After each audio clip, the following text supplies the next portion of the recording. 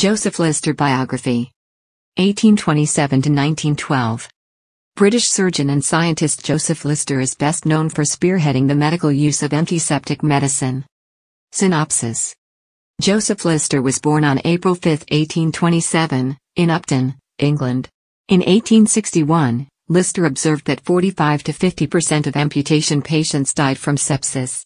In 1865, he learned of Louis Pasteur's theory that microorganisms cause infection. Using phenol as an antiseptic, he reduced the mortality rate in his ward to 15% within 4 years.